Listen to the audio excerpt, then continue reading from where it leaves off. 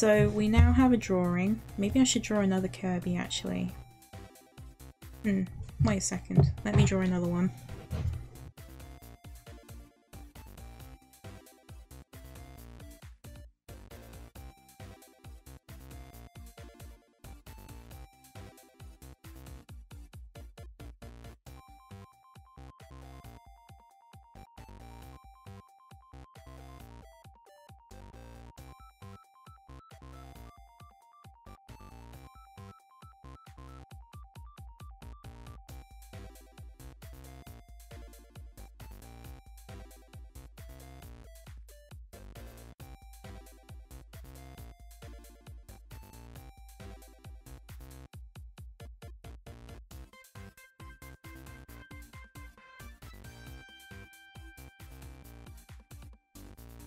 I would say that that's a good enough sketch, really. So this is where I would normally ink everything.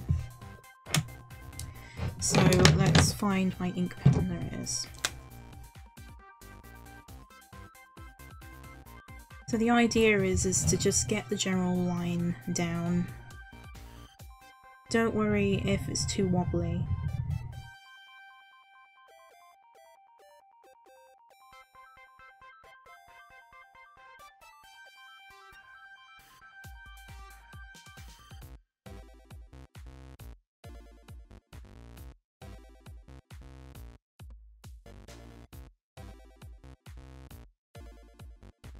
If you make a mistake, there may be ways around it. The main keyword here is consistency.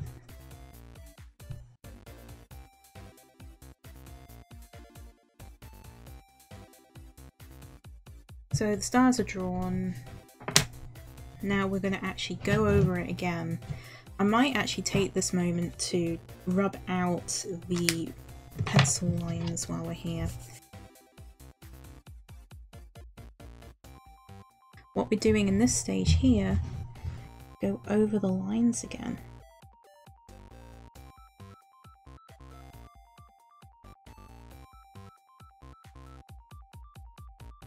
If you feel like you have to rotate the sketchbook, then do that. It helps, at least for me anyway.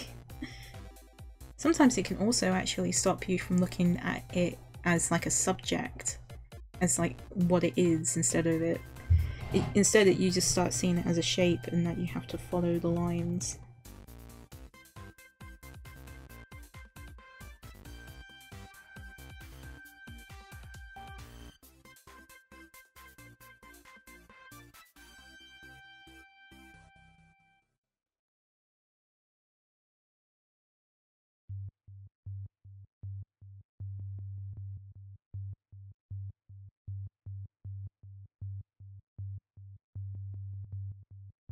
Hopefully that kind of gives like an idea of how I would do things. So let's get the markers out. We got pale pink. Actually, no, we don't do the markers first. That's the beauty of this colour pencil method I have. I'm going to try using this colour. I'm not sure if it'll be dark enough, so I'm going to give it a go. Effectively what I'm going to do is use this Polychromos colour pencil to shade in his face.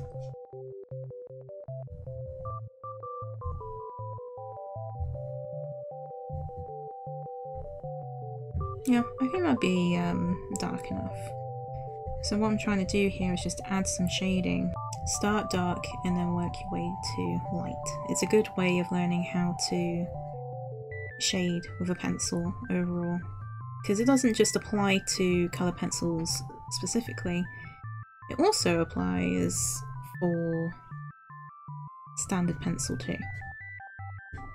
As long as your pencil can actually shade and it's soft enough to shade.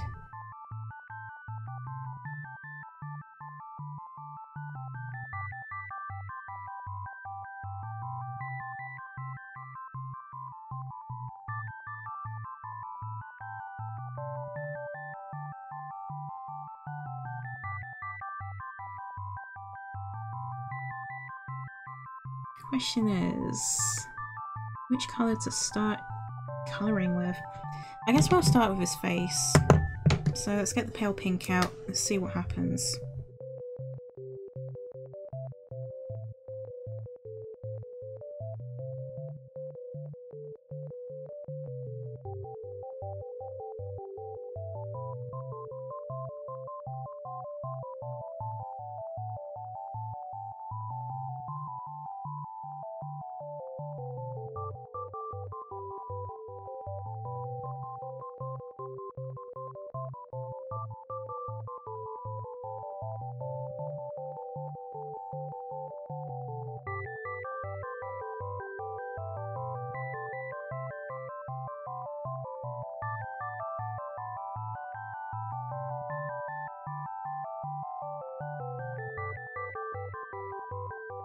I might just rub out a bit of this, because the great thing about polychromos colour pencils is that you can rub out the colour pencil. Now I wouldn't be too hard on this while there's marker pen on the paper, because that could maybe do something to the marker pen if you're not careful. But yeah, I just felt like that was a bit too harsh. I'm gonna jump right in with the, what colour is this? Buttercup.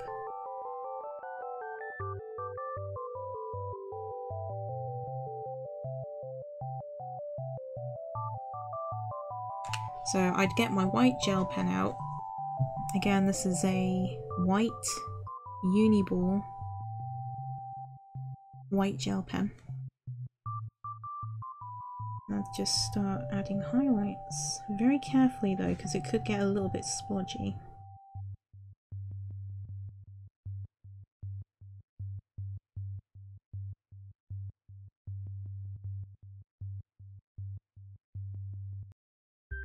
This is where we can kind of finish it off with a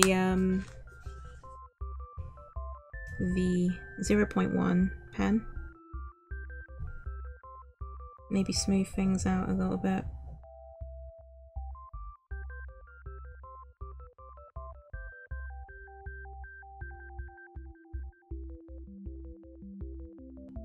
Oh no. Now you could end up doing what I just done there, which again you can go over with white gel pen, but you could be in a continuous loop of editing things. I'm going over the white gel pen, basically undoing the mistake I made, and also it kind of gives the gel pen a bit of a tapered line too, so there's that.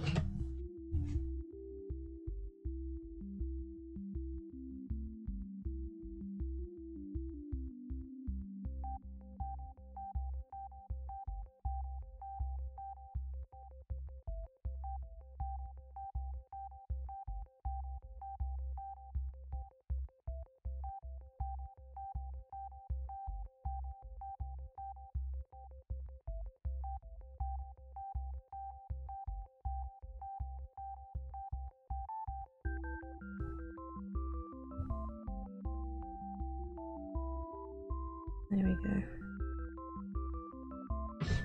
Okay, it's fine. It's all good. It's done. Now, if I really want to make it a bit more vibrant than this, which, to be honest, it's alright. I could kind of go over with the blue. I don't know what it is about the blue here, but I just feel like it's a bit lacking. I could try and use this blue again and just basically go over the areas again.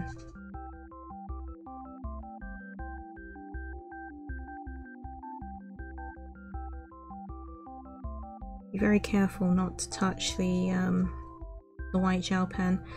Generally speaking, not much would happen, but you don't want to scrape off what you just done.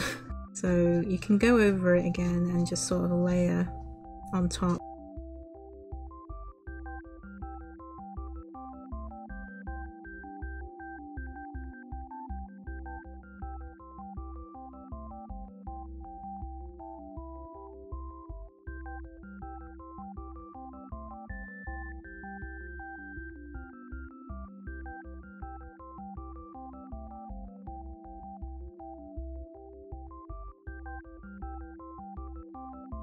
So there you go. This is the final result of me using colour pencil, marker pens, and black ink for the line art. Yeah, it's alright. Kind of works. I'm thinking that maybe what I can do this time, maybe see how it goes. If we get maybe this colour here, this is like it's a magenta. Wow, this does not look like magenta to me. So I was thinking maybe I can just add some little blush lines there.